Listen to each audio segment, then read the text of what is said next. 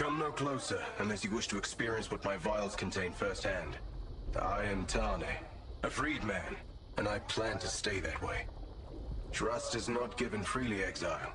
It must be earned, and you have not earned mine yet. But I do have something to give you. An opportunity.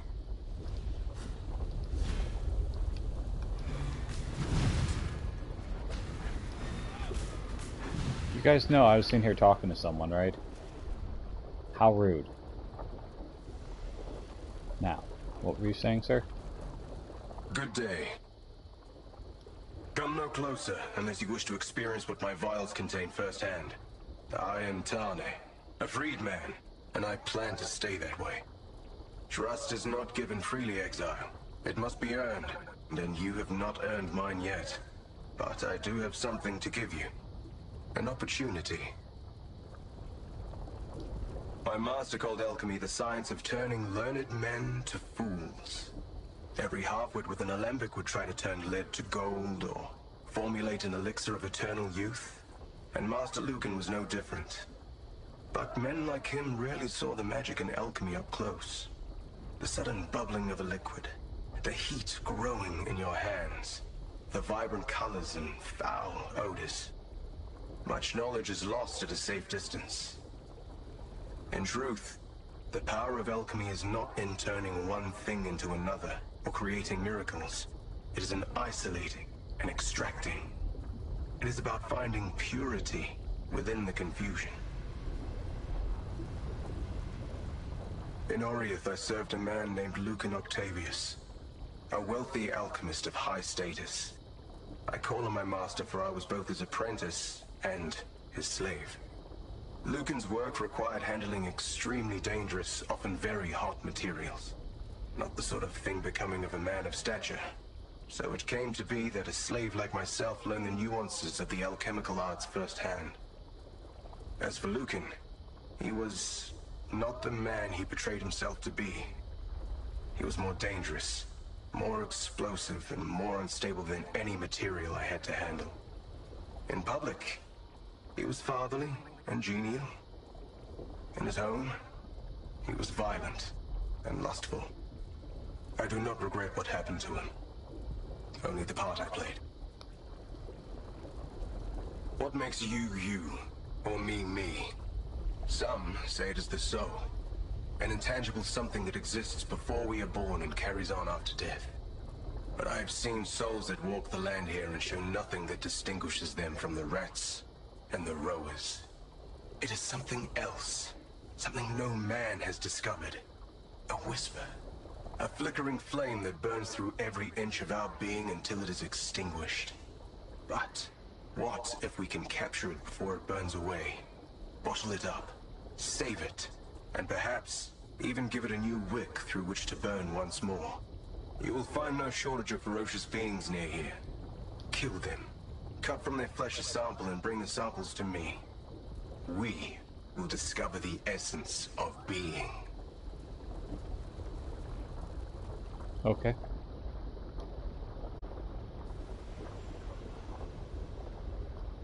Okay.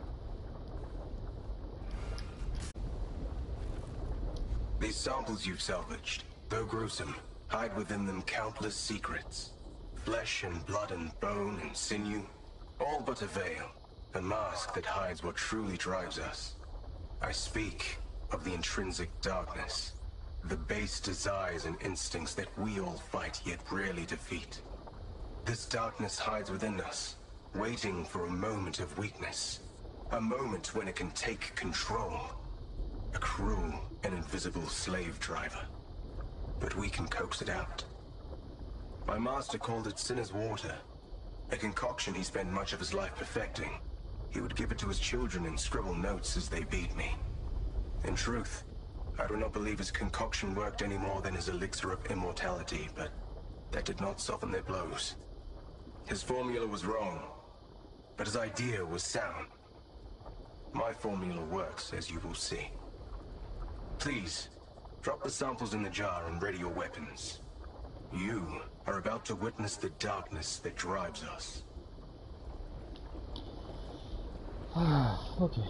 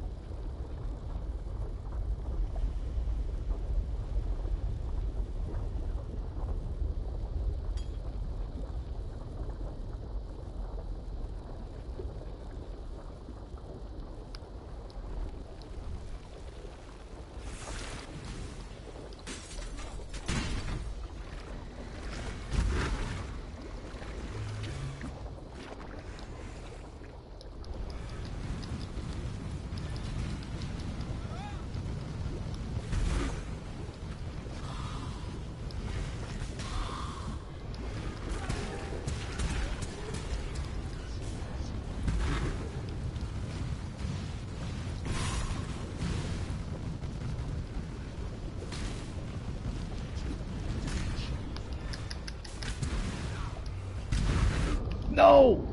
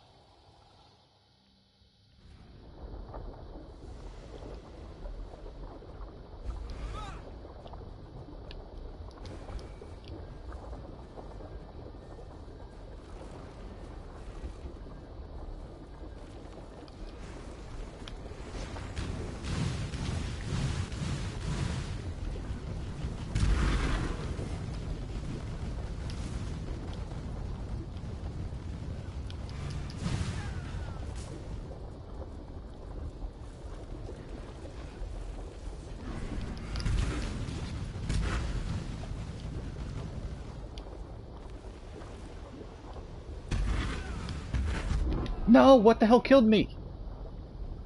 Oh, fucking holy.